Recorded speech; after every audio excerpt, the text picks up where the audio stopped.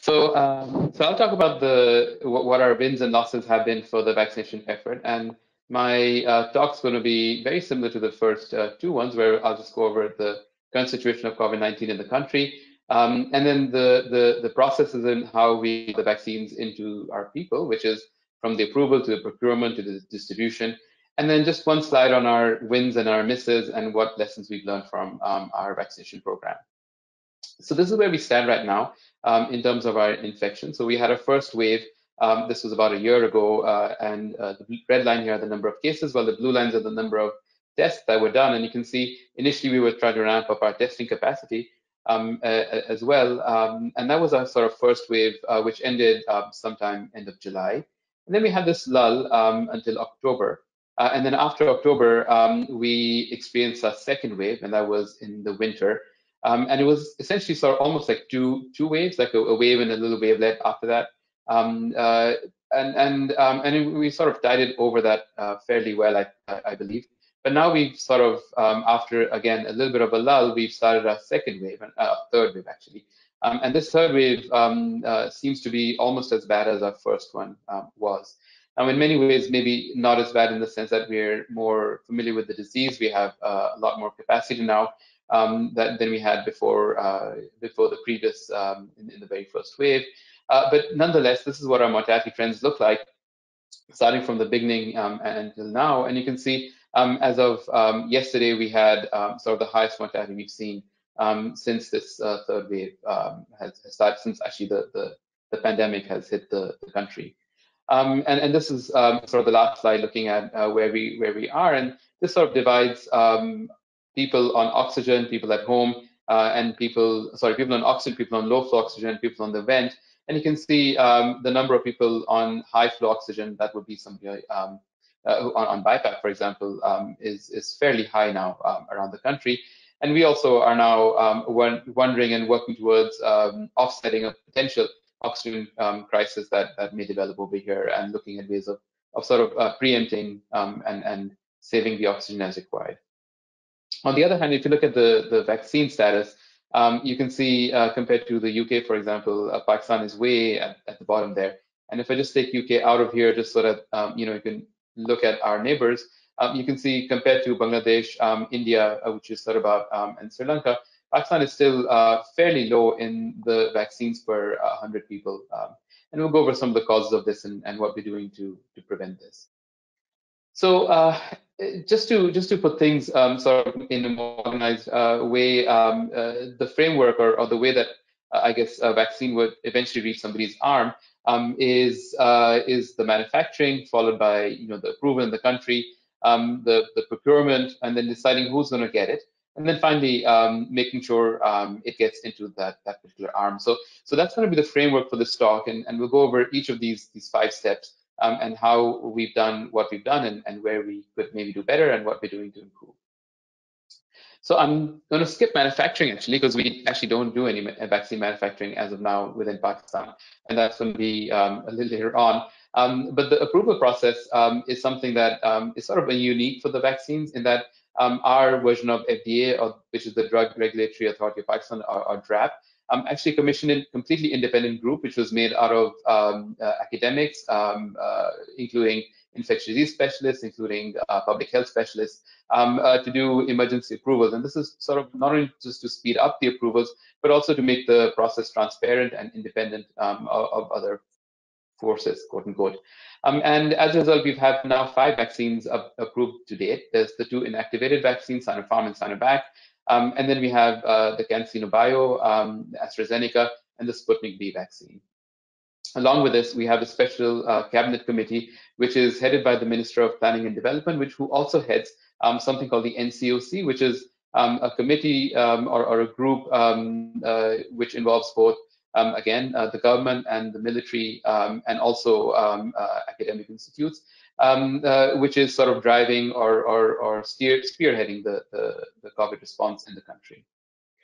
From the vaccine procurement standpoint, so about $150 million has been set aside, and we are procuring the vaccine through 3 different channels. The first is The blue one, which is the bilateral government basis, so directly from the different governments. And we hope to get about 15 to 25 million people vaccinated through that. Then there's the Gavi, which again Pakistan is also part of, and we are hoping to get about 4.45 million people vaccinated through there. And then a million people through the private sector eventually. And that's sort of the plan, what it is. And this will cover about 60 to 70 million people.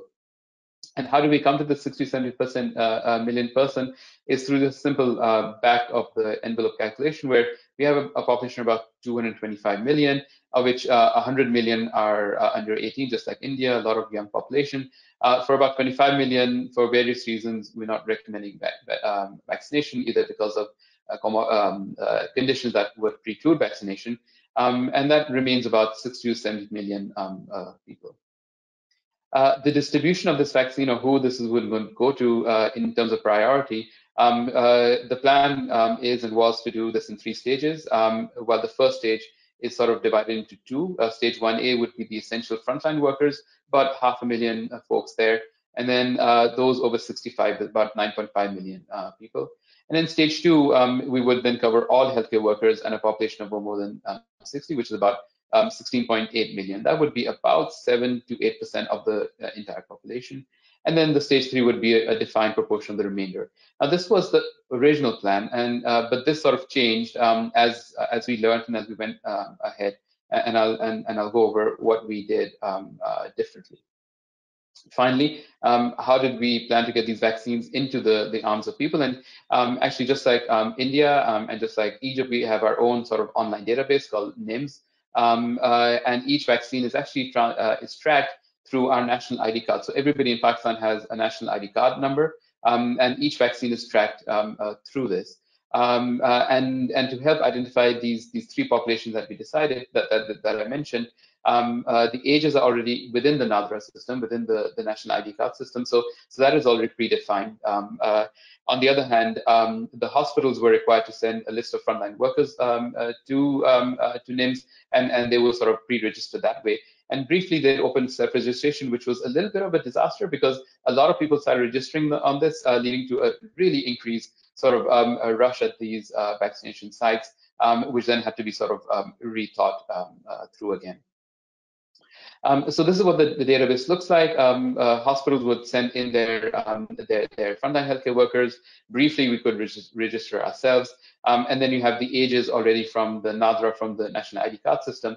And what you do as a person is that you send them a message. They give you a code if you are within this database. And then with this code, you can go to any of the vaccine centers and go get your vaccine.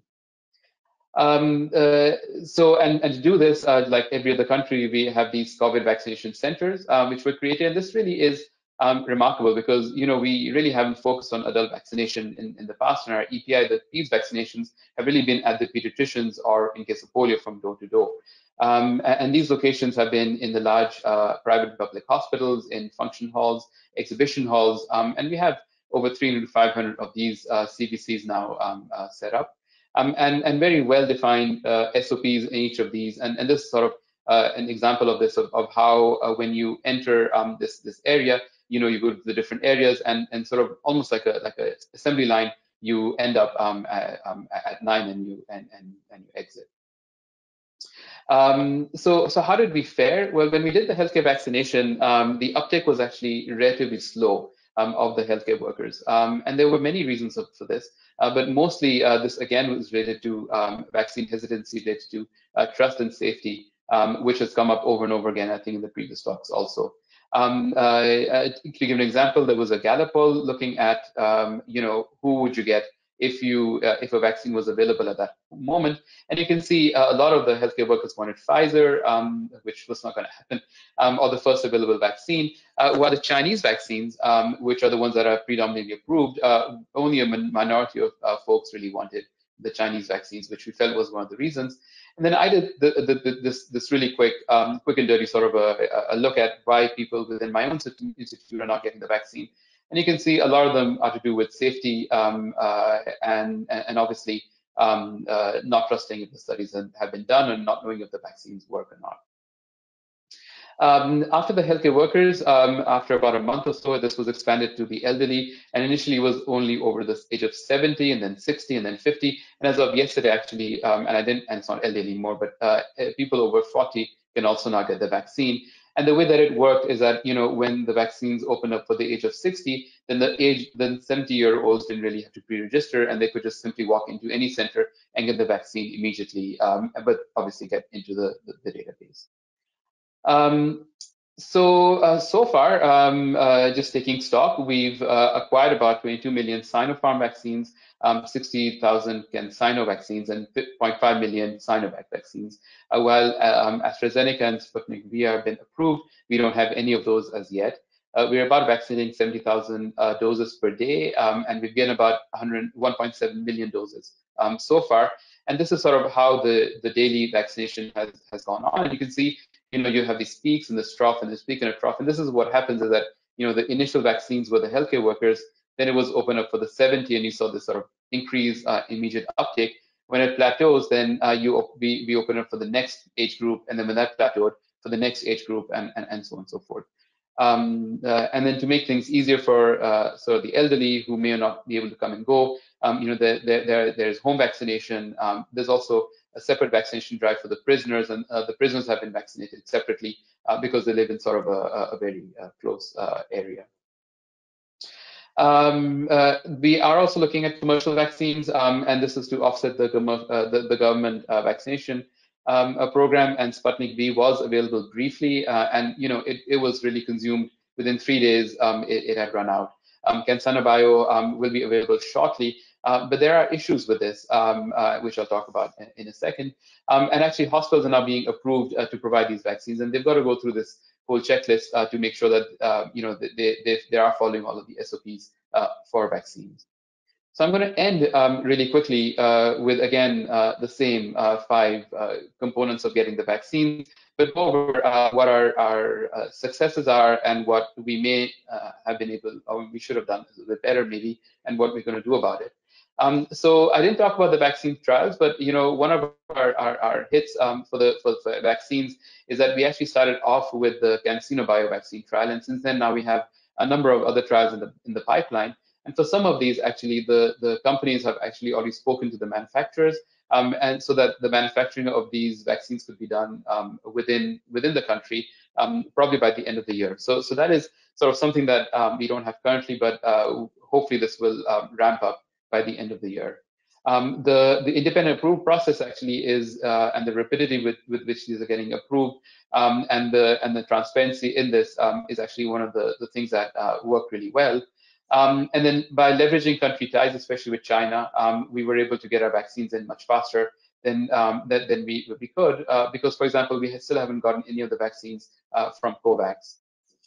This national database that was formed is actually really great, and this is the first time we've had this sort of a national database of health, both for COVID and now for the vaccines. And because each person who tests positive, we have their national ID card number, and now we also know who has gotten the vaccine and their national ID card number. So we're currently looking at matching these two together to sort of really get a good, accurate estimation of how well these vaccines are working.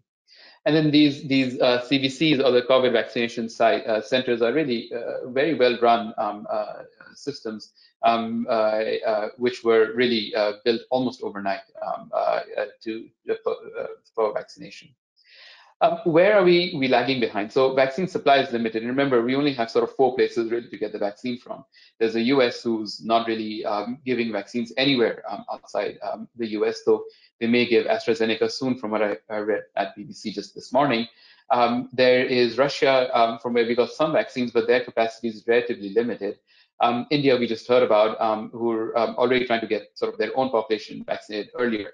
But hopefully we'll get the Covishield from them eventually, once the manufacturer ramps up further. And that really only leaves us with China, and that's why we're very limited in where we can get our vaccines from. Commercial vaccines are in limbo, and the reason they're in limbo is because of more bureaucracy as opposed to anything else, where the drug companies and DRAP are not able to come up with a price at which to sell it, which would be both equitable but also worthwhile for the drug companies to bring this in. we've had actually very poor uptake in the rural areas. So, but in the urban areas, we've almost had 50% of the targets met, but the rural areas really have not been able to get the vaccines. And now there's special emphasis on actually having people go again door to door to do the vaccines in the rural area. And then vaccine hesitancy is pervasive, and I guess we'll talk about this more because I sort of feel questions coming for vaccine hesitancy. But to sort of preempt the question, what are we doing to do this, to improve this? Well, there's been a lot of media campaign. Maybe this could be increased further, where celebrities and the prime minister, etc., are sort of on TV getting the vaccine while they, to sort of bolster support. And then finally, there have been delays in the system. I'm done. This is my last. I'm actually finished. Okay, thanks very much indeed.